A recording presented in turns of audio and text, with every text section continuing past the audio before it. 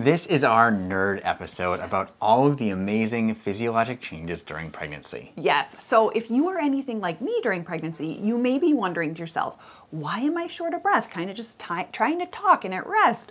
Why is my resting heart rate higher? Why does it feel like I am falling apart despite my efforts to stay active and healthy? Yeah, as it turns out, the woman's body goes through some amazing changes to support the developing human inside. Yeah. And so we're going to dive into all those changes this week to help you understand what's going on and to help you feel that what's going on is normal. Yes, so if this is your first time meeting us, I'm Sarah. I'm a board-certified OBGYN, and I am pregnant with baby number 3. Yeah, and I'm Kurt. I'm a board-certified pediatrician. And we are the Doctors Doctors Bjorkman.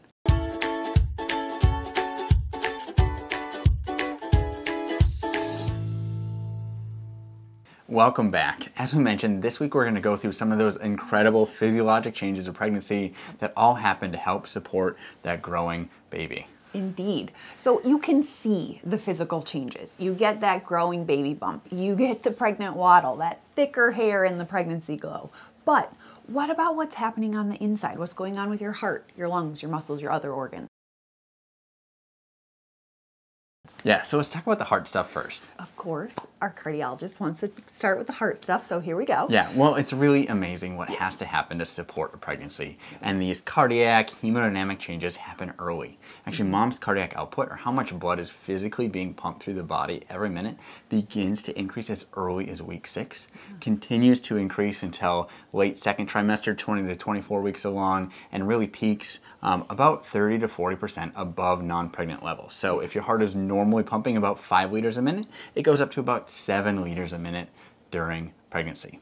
Yeah, and this happens in a couple different ways. In early pregnancy, it's primarily with increasing stroke volume, or how much is actually being squeezed with each contraction of the heart. Yeah. And then later in pregnancy, this is combined with faster heart rates. Yeah. And so all of this, the mom's heart also increases in muscle mass too, to accommodate for all of this extra work.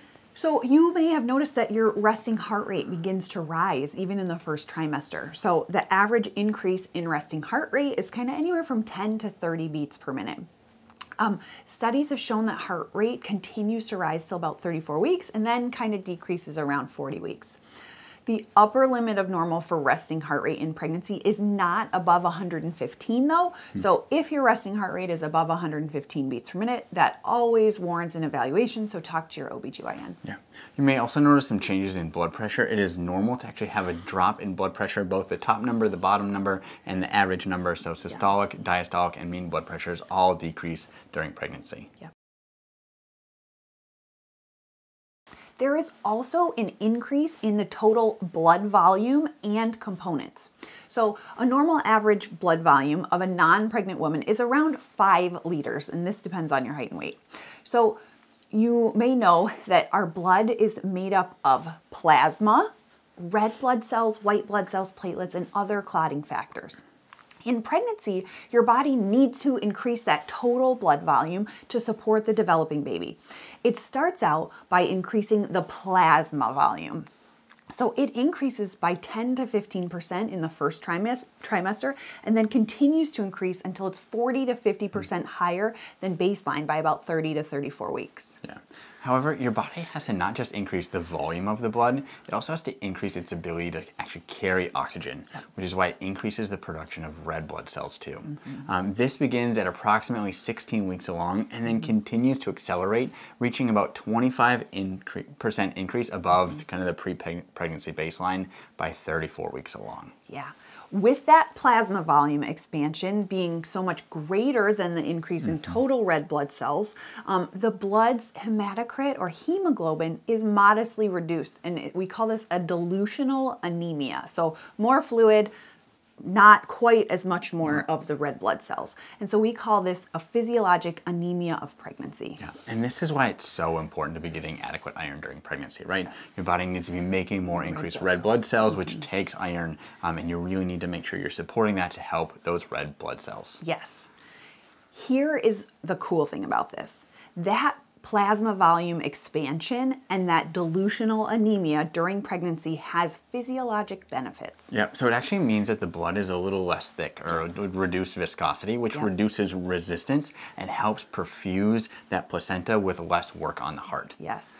And so that large increase in total volume in your blood vessels near delivery also provides some reserve against the normal blood loss that happens when you give birth. Kind of estimated normal blood loss for a vaginal delivery is somewhere between 300 to 500 milliliters and somewhere from 600 to 1 milliliters to a liter for a cesarean delivery. Also, there are other postpartum, peripartum hemorrhages that can occur.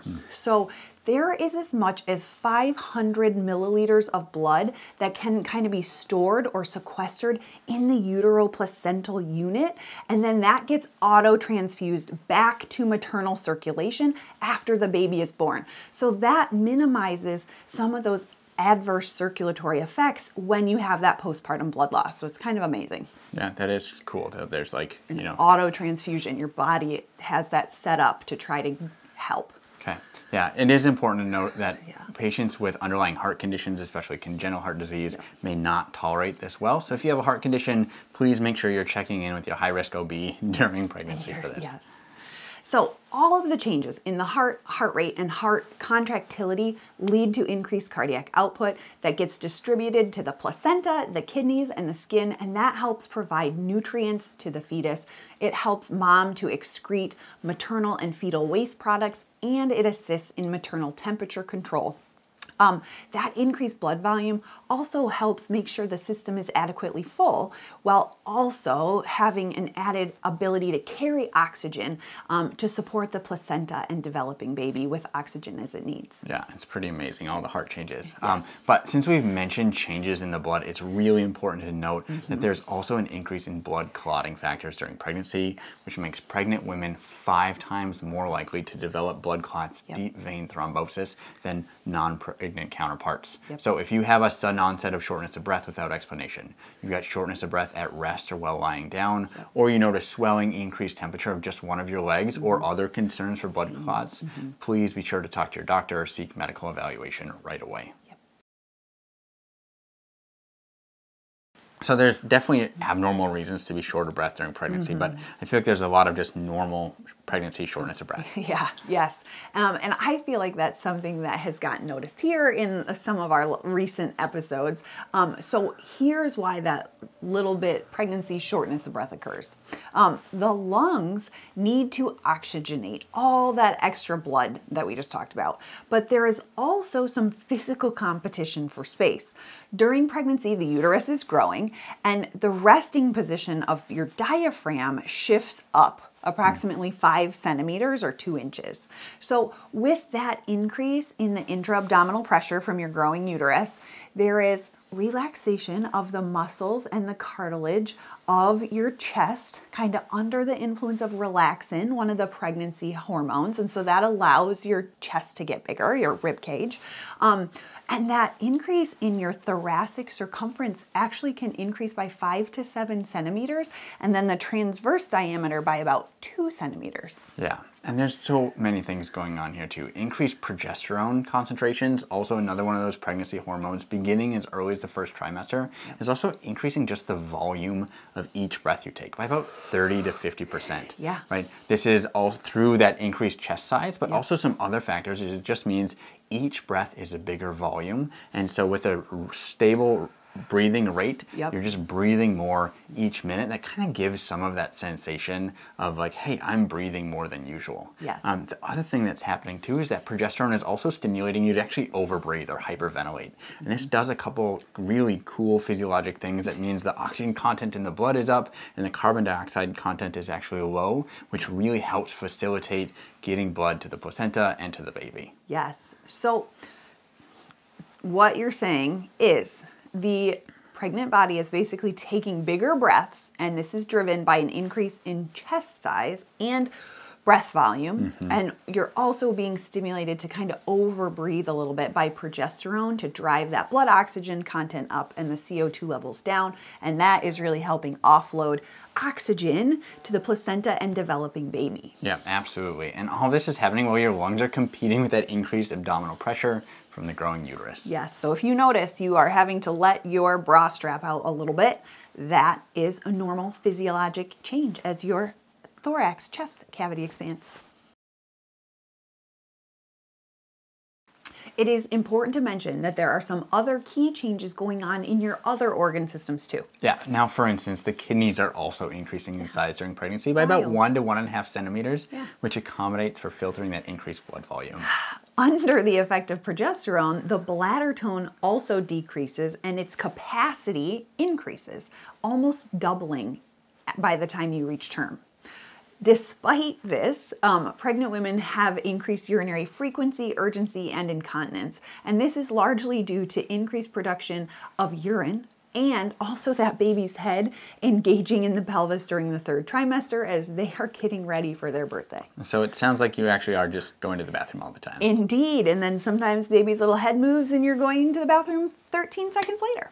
So it is important to mention there, in addition to your urinary system, there are also changes going on with your GI system, things like heartburn and constipation that are also no fun. Yeah, and these symptoms are largely due to a combination of 3 major factors for the GI tract. Of course, there's the growing uterus putting increased pressure on everything, but there's also decreased gut motility, which can lead to constipation, which we've talked about. Progesterone. Yeah, and then the combination of these with also the relaxation of that little sphincter, that muscle at the top of the stomach, leads to more reflux and heartburn. Yes, so you may find yourself modifying your diet, eating some different things, not eating as close to bedtime to fight that heartburn, and on some kind of stool softener to help fight constipation if that is something you are experiencing. So, all in all, there's a ton of changes going on during pregnancy. The body's amazing. This is truly amazing what happens to grow this little human, but sometimes it's, uncomfortable, not so glamorous, so hang in there. If you ever have questions about this stuff, talk to your OBGYN for tips and tricks on how to survive. Yeah, and if you're concerned, make sure to seek medical help right away. Always. So anyway, make sure you're subscribed and we'll see you guys back next week. Bye. We're doctors. But not your doctors. Anything we've said in this video is for education or entertainment purposes only. It is not medical advice. Any specific medical questions you have should be directed to your provider.